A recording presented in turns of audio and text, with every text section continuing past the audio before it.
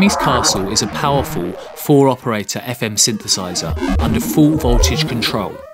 Unlike many FM synthesizers, the modulation scheme is entirely up to the user and the controls are totally hands-on. This layered simplicity allows for endless configurations and the creation of a vast palette of sounds. In this video, we will take a look at some patches and tips for getting the most out of Akemie's Castle.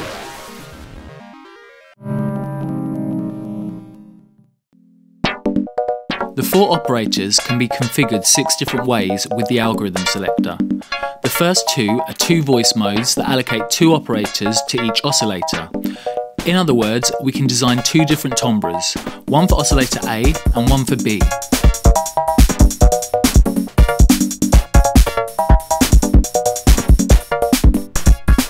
Currently, oscillator A is an FM chord voice, and oscillator B is a 1-operator bass line.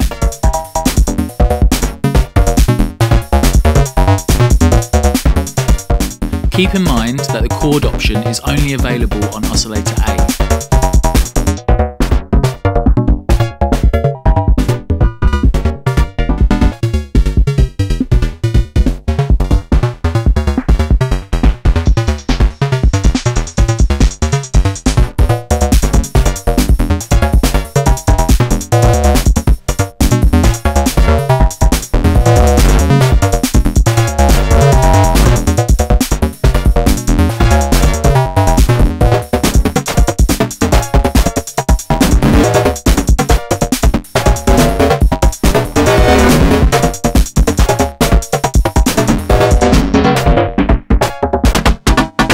Here is another bass and chords patch.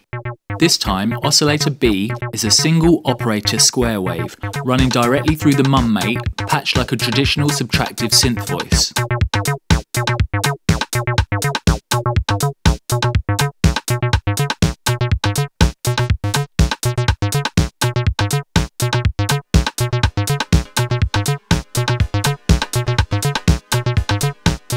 Oscillator A is again set up for 2-operator FM chords.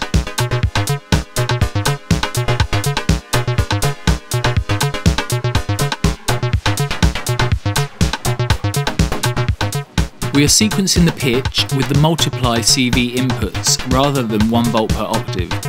Since the multiply controls are stepped, the sequences are locked into mathematical values like a quantizer. Oscillator B can have 2 independently patched operators with this method.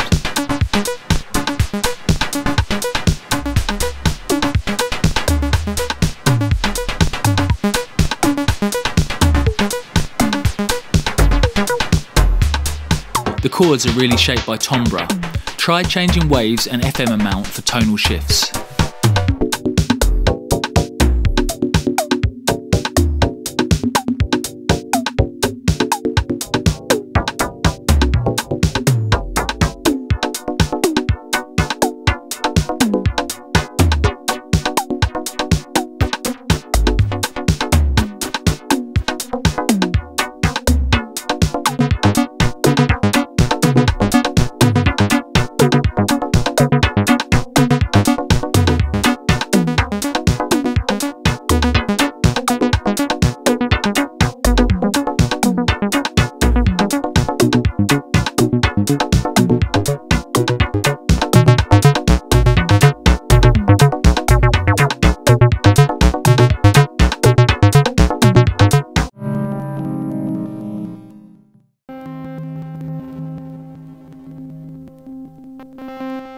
Naturally, Pamela's new workout pairs nicely with the Castle. Here, 4 triangular wave LFOs are modulating each operator level, and 4 stepped random signals are changing their waves. Everything is clocked, and the 4 LFOs are set 2 times slower to one another. The squid sample is working as a stereo delay on the mix of the 2 droning oscillators.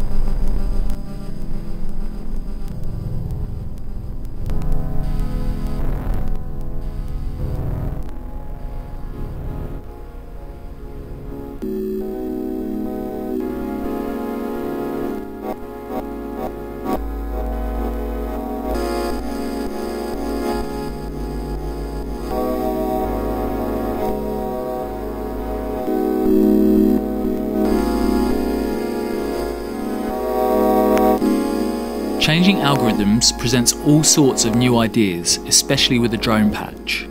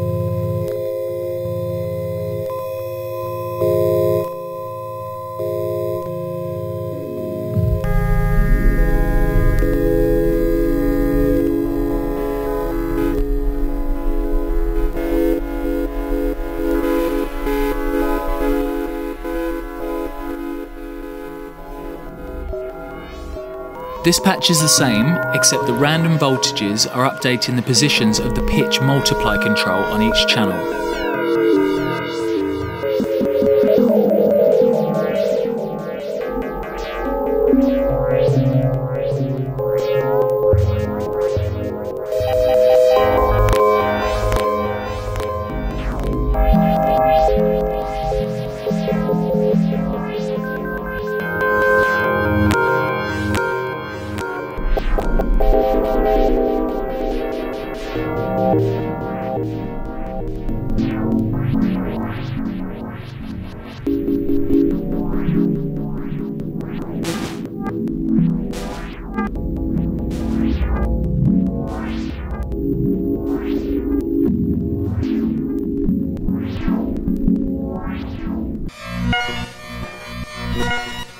The castle is best explored with loads of modulation. Here we have added a cycling envelope to change wave shapes.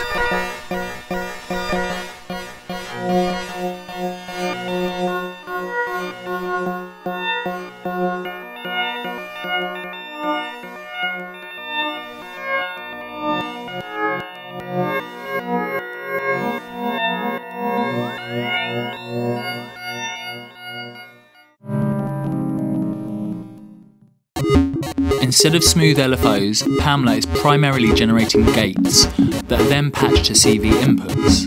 Gates, or square wave LFOs, essentially jump between two positions on the knob, with the gate low position set by the parameter knob and the gate high position set by the CV input attenuator.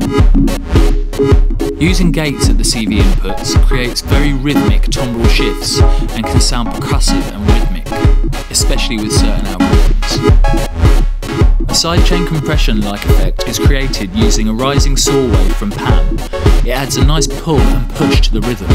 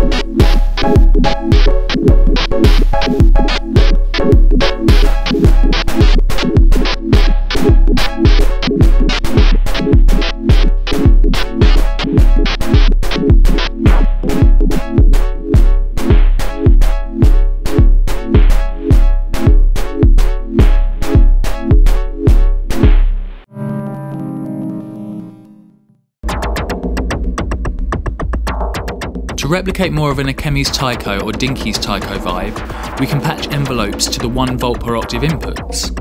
Combine this with the pitch sweeps, envelopes or gates to operator levels to create complex and fast percussive voices.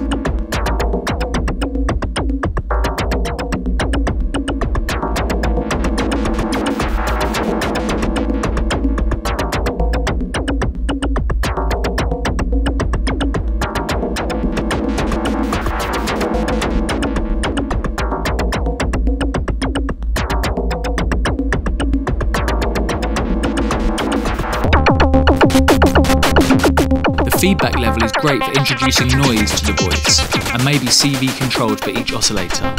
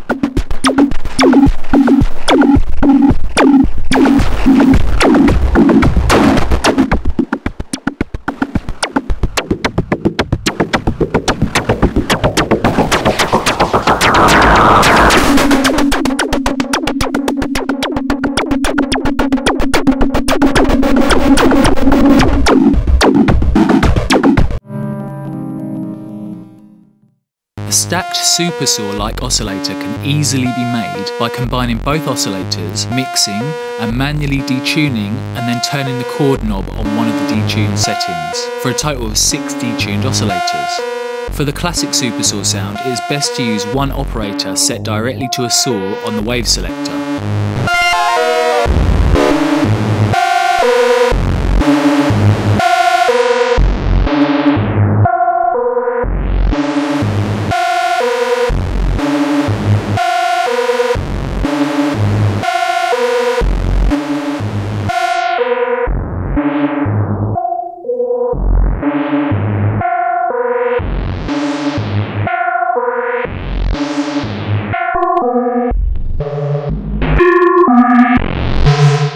Here is a square wave.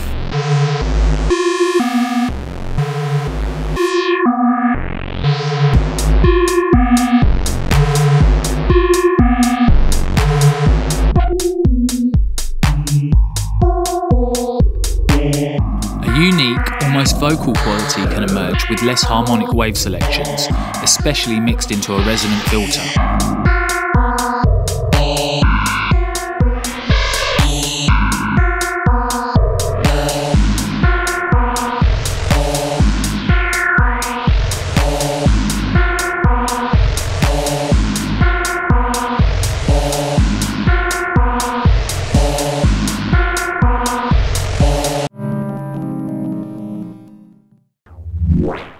Quadrature LFOs pair well with the castle and make for foolproof timbral morphing. Similar to our earlier patch, we are adding sample and hold to the waves to combine stepped timbral changes with morphing modulation between operators. Using the two oscillators as a stereo pair expands the reach of a simple drone patch and adds to the perceived movement.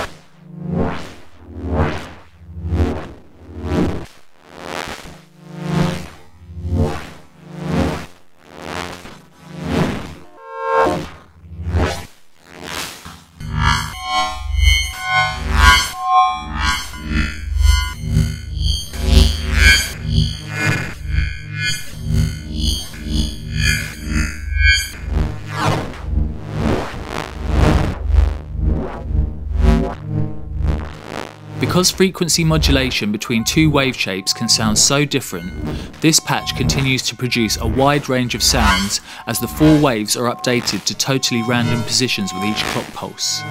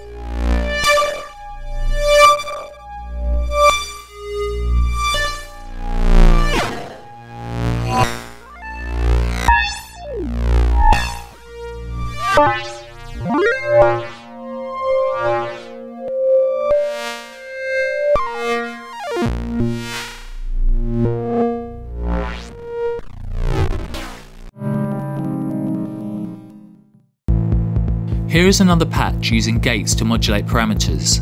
This time we will slowly build it up and listen to how a patch like this forms.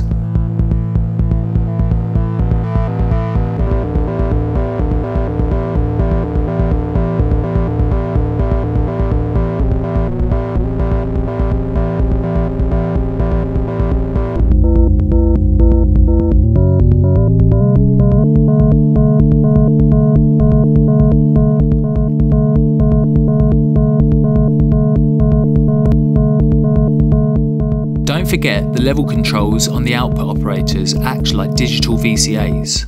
Here, an envelope is added to control volume.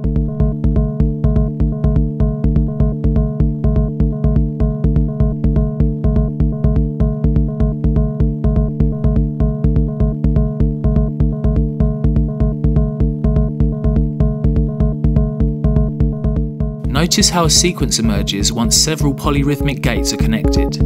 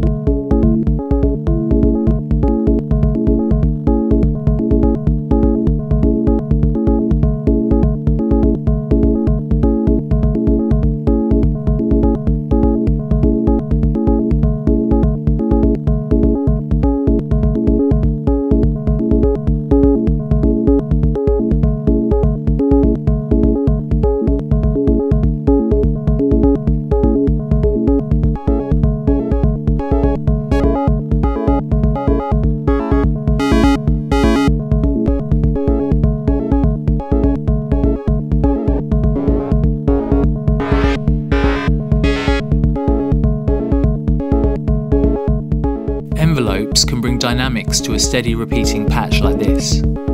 Even just adding one is enough for some more natural sounding motion.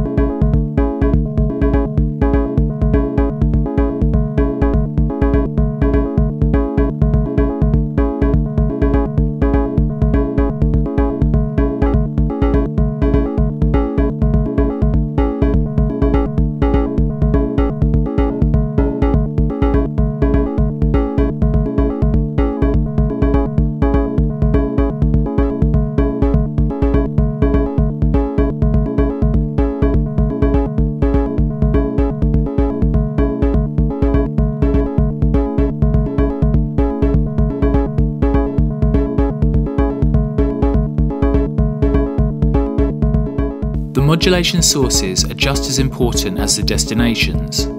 Thankfully, Pamela's new workout lets us produce all sorts of synced modulation, which makes it easy to build up a layered patch like this.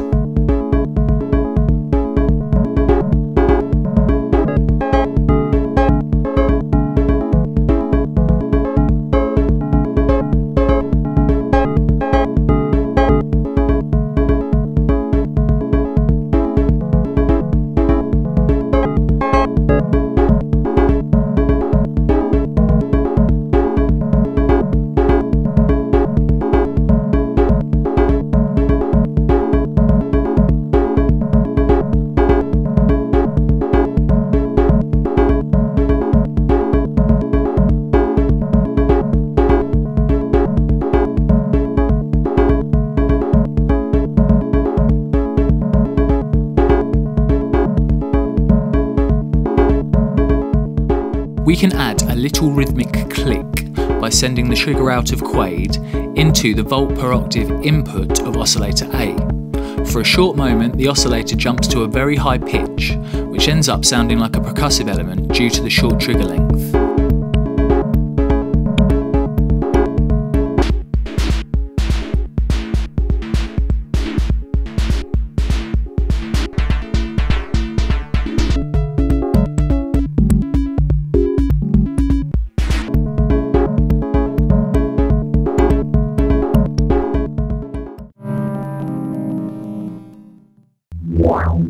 Sending smooth CV to the wave or multiplier controls creates a unique climbing effect due to the steps changes across the parameter. In this patch, the Pamela's new workout is producing 8 triangle LFOs, each set 12% out of phase from one another.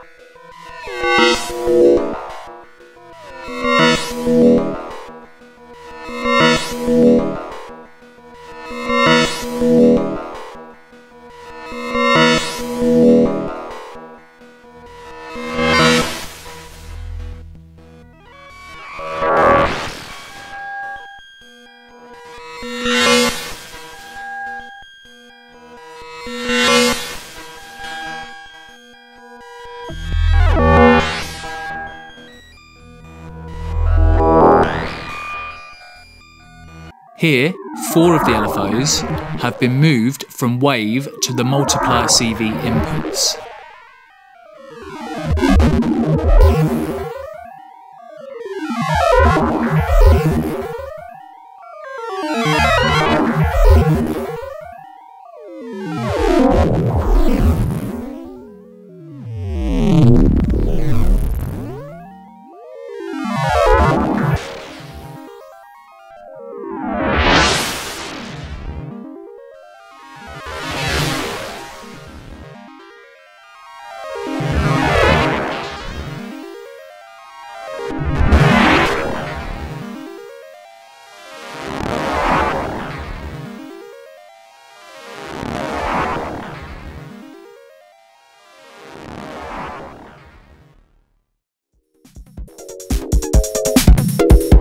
Akemie's Castle is a versatile synthesizer with a hands-on musical approach that provides continual inspiration.